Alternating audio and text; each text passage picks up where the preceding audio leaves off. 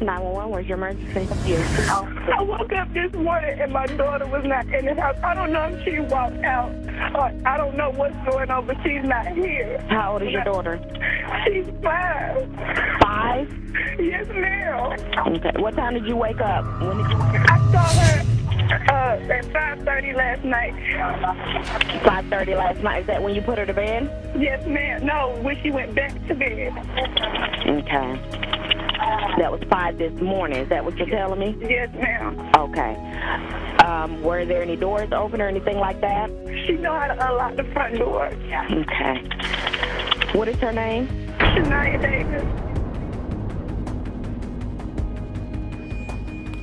As humans, we all have our fair share of mistakes. It's inevitable. It will happen. Some of us have things that we wish we could go back in time and change, but the truth is that once a mistake is created, you can only either move forward and learn from the mistake, or you can choose to repeat it. But we as society seem to repeat the same mistakes over and over. This next story that I'm bringing to you is coming out of Fayetteville, North Carolina. And I truly believe that if it weren't for this one fatal mistake, then the outcome might have been totally different. This is the story about how mistake after mistake would alter the lives of many. This is the story of Shaniya Davis, or who others know as Angel. June 14, 2004. The world would make way for Shaniya Davis. Shaniya Davis was described as very friendly. Her father says that she was well reserved. She was shy in the beginning, but if she warmed up to you and got to know you, she would eventually get on your nerves, just the amount of attention that she would show you. She also, at her age, seemed to have a good understanding of work ethic. She was a busy bumblebee. Whenever someone was, say, cleaning the house, she had to be right there helping them. She was also a little diva in the making. She enjoyed the girly things such as playing dress up, fixing hair, playing with Barbie dolls, just anything that a normal child her age would do. That's what she did. She was brought into this world by Bradley Lockhart and Antoinette. Now, by the year of 2009, Shaniya would be 5 years old. She would be attending Morganton Road Elementary School. The teachers there loved her. She was eager to learn. The students loved her as well. As I said, she was a real friendly person, so making conversation with a stranger was a little rough at first, but once she got to know them, she was all over them. That's just how she was. Shaniya would be predominantly raised by her father. Her mother was never really in her life. And in a minute, you're gonna find out that it probably should have stayed that way. Now, Shaniya's life was great. Life at home with her dad was lovely, but her mom, on the other hand, was going through a lot of issues. She had past drug use, past problems, and at the year of 2009, I guess Bradley felt like she was trying to change for the better. She had gotten a place to live, so Bradley decided that maybe it'd be a good thing if he let Shaniya be inside of her life. So Bradley sent Shaniya to live with Antoinette. So at this point, Shaniya is essentially between her father's house and her mother's house. She would go visit her father, but her father was remarried. He had a wife. And she would testify that sometimes it seems that Shaniya had marks on her. She felt that she was being abused. She said that on a few occasions she saw cigarette burns in her skin. But regardless of those situations, Shaniya continued to go to her mother's house. The back and forth visits would continue until November 10th of 2009. That's when those visits would come to a screeching halt because Shaniya would vanish. And at 6:52 in the morning, her mother would place a call to 911, informing them that her daughter was missing and she can't find her. 911, where's your emergency? Yes, ma'am. My name is Antoinette Davis. Hey, 1116 A Hollow. Ma'am? My name is Antoinette Davis. 1116 A Hollow. Okay, I'm not getting your address clearly. Can you slow down a little bit and tell me again? 1116 A Hollow. 1116A? 16. 16? Yes, ma'am. Okay, ma'am. How can I help you? I woke up this morning and my daughter was not in the house. I don't know if she walked out or I don't know what's going on, but she's not here. How old is your daughter? She's 5. 5? Yes, ma'am. Okay. What time did you wake up? When did you last see her? I saw her at 5:30 last night. 5:30 last night. Is that when you put her to bed? Yes, ma'am. No, when she went back to bed. Okay. That was 5 this morning. Is that what you're telling me? Yes, ma'am. Okay. Were there any doors open or anything like that? She know how to unlock the front door. Okay. What is her name? Shaniya Davis. Spell that name for me. SHANIYA. And she white, black, or Hispanic? She's mixed. Okay. She's biracial. What was she wearing? She's wearing just a blue, big old blue shirt with designs on the front, but her hair is out. Okay. Did she have on any pants? She didn't take no shoes, no pants, no nothing. Did she have on underwear? Yes, ma'am. Okay. Do you know what color? They're white and got pink. I guess I can't really remember. They're like white with pink designs on them. Okay. Okay. And you said none of the doors were open? No, ma'am. They were locked, but she knows how to unlock the front door. Was it closed this morning? Yes, ma'am. And you said it was around 5:30? Yes, ma'am. Okay. Have you checked the neighborhood? I checked everywhere. I haven't checked the back end of the neighborhood yet, but I checked the front end. I don't know what else to do. I don't know what else to do. Are there any more juveniles inside the home? It's my son, but he's here. Okay. And your door was not unlocked. That's what you're telling me? No, it was not unlocked. But I'm telling you, she knows how to unlock it. I'm hoping that she didn't unlock it and walk out. Okay. Joining us exclusively from Fayetteville is Shaniya's father, Bradley Lockhart, and his sister, Carrie Lockhart Davis. Good morning to you both. Good morning. Bradley, let me begin with you. What are police telling you this morning about the latest in the search for your daughter? They're keeping me informed, however, they're not providing a lot of information. I do understand it's in the best interest of the case in finding my daughter and bringing her home safely. Are you feeling hopeful this morning? I've been feeling hopeful every day that someone out there would do the right thing and take my daughter somewhere, to a hospital, police station, just anywhere safe, drop her off at Walmart, anywhere, I don't care. Just so somebody can find her and bring her back to the people that love her. So Shaniya is missing. Her mother has no idea where she's at. So the police would issue an Amber Alert and they would immediately begin the search for Shaniya. Now, at this point, all they know is that she's missing and they have nothing to go on. But that Amber Alert would bring some good news. They would get a call from someone who worked at a hotel, a female employee who says that she believes she saw Shaniya there the day before. She says that a younger gentleman came in with the female around the age of the person who was missing in the Amber Alert. She says that this guy rented a hotel room, said that he was on the way to drop her off with her mother, so he just needed to rest because he was driving a long way. Well, not only was that Shaniya, but they were able to capture surveillance camera of him carrying Shaniya through the hallway. So with this newfound information, the authorities would work quickly to find out who this guy is. But it doesn't take long because when you stay at hotels, you have to present an ID. So essentially, we'll figure out who this is very quickly. So they find out that this guy's name is Mario McNeil. Now, Mario is no stranger to the family. Mario used to date Antoinette's sister. So now they're just trying to figure out what is he doing with her. Now, Mario would be tracked down by the police. They find him. They interrogate him. Mario McNeil says he's innocent. He says that he took her to that hotel. However, he did drop her off and he doesn't know where she's at presently. So Mario is basically saying that he's innocent, he doesn't know where she's at.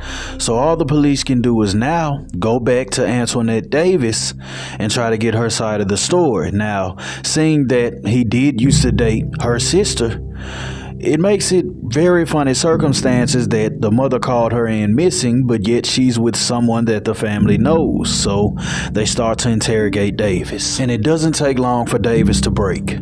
Now, this begins because Davis, although she did have a job, did have a stable household now, she was still using.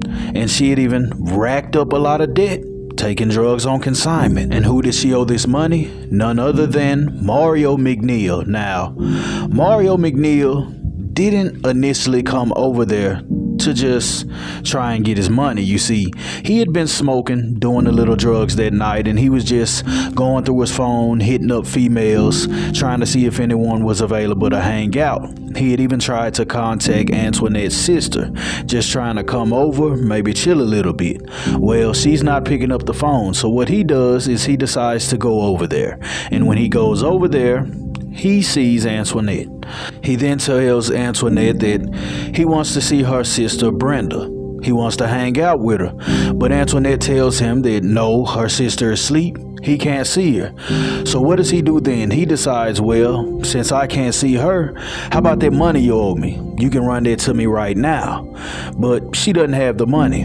He gets upset. Now he's angry that he can't see the sister. He's belligerent. He's high. And now the only thing on his mind is his money. So since she can't pay him, he says, either you give me the money or you can spread your legs and we'll call it even.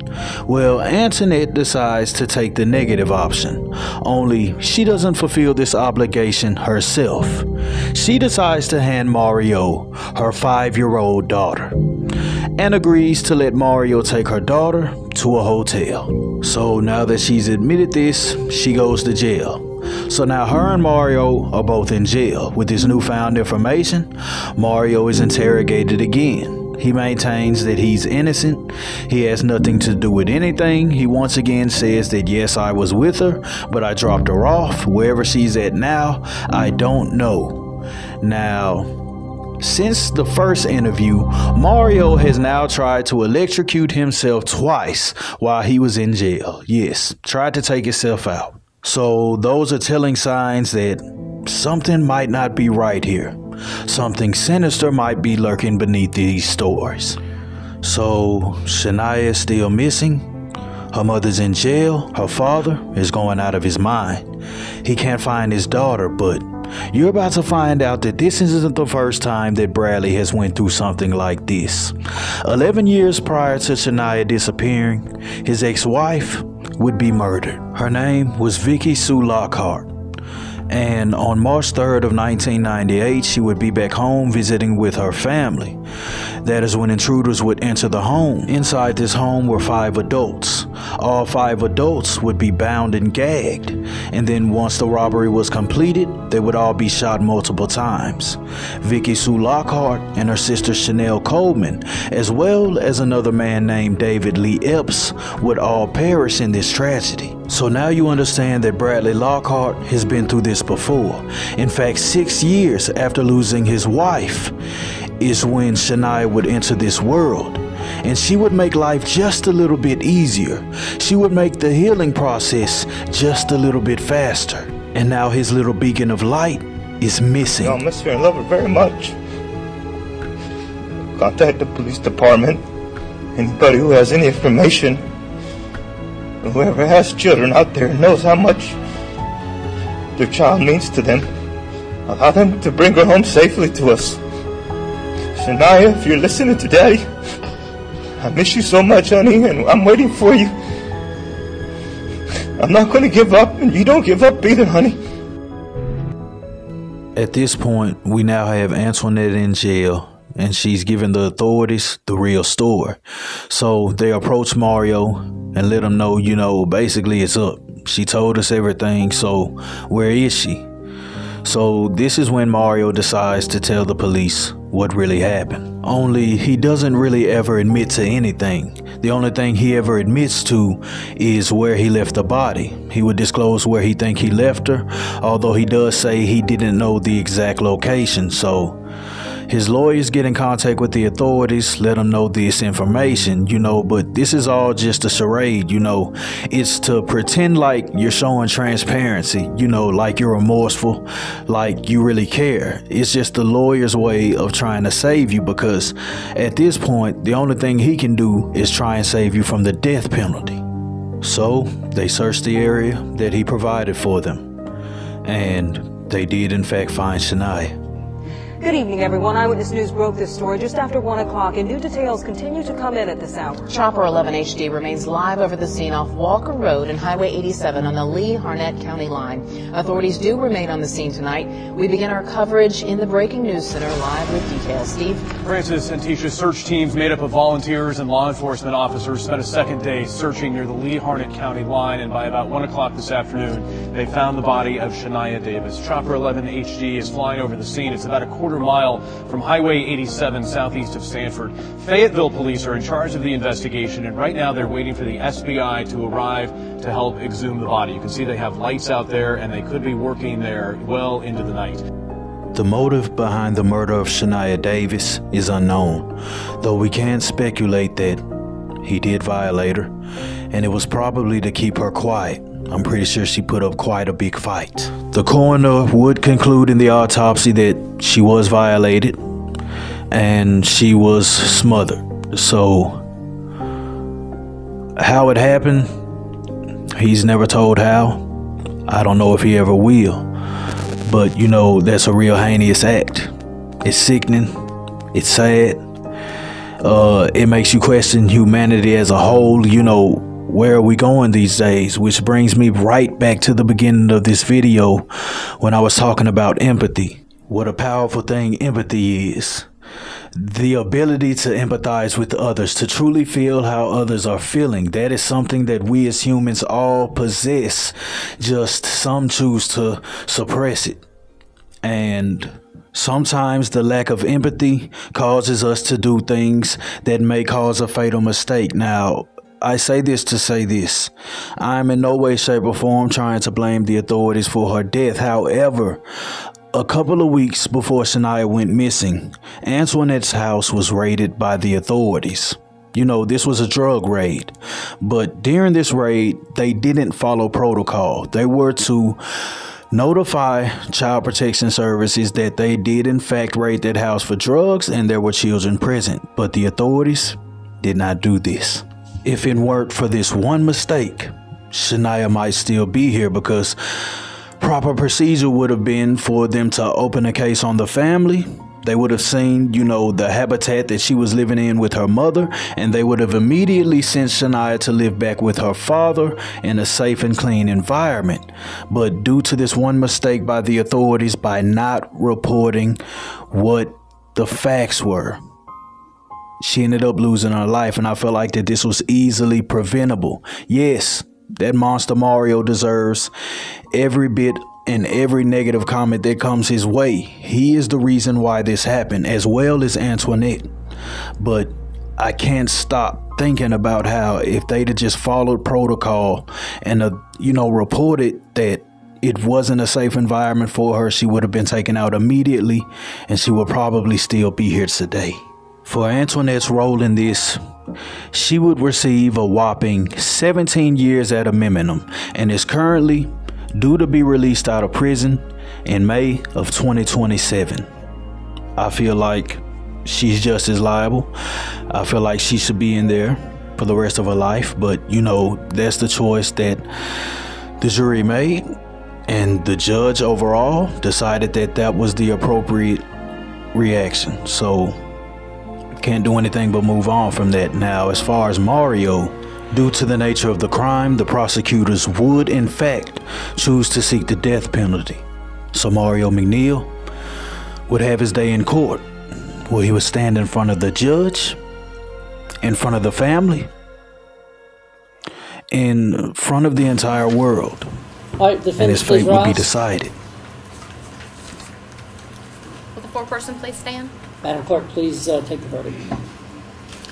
Madam Foreperson, the jury has returned as its verdict as to the issues and recommendation as to punishment as to the defendant, Mario McNeil, in file number 09 CRS 040. As to issue number 1, yes. As to issue number 2, yes. As to issue number 3, yes. As to issue number 4, yes. The jury has returned as its recommendation as to the defendant, Mario McNeil, that he be sentenced to death. Is this unanimous recommendation of the jury? So say you all by raising your hand. Court sees 12 hands. Thank you. You can have a seat. Defense may have a seat. Mario McNeil would attempt to have his death sentence overthrown. However, the Supreme Court denied to move forward with this motion, and his death sentence was upheld. And one day, those officers are going to walk down that hallway. They're going to open his cell. They're going to place him in cuffs. And then they're going to lead him to a little room, about the same size room as a normal hotel room, like the one he took Shaniya to. Then he'll be placed on a bed. He'll be strapped down, unable to move, unable to fight back, like Shaniya was when he guiltlessly took her life. And then they're going to take that syringe and place it inside of you. You're going to jerk, you're going to shake, you're going to fight back with everything that you have, just as I'm sure that Shaniya did before she left this earth. But just like she couldn't make it through, you won't make it through either. And the last thing that you will remember when you close your eyes will be that beautiful little angel's face. I can guarantee that. Rest in peace, Shaniya Davis. Thank you for being a light for others.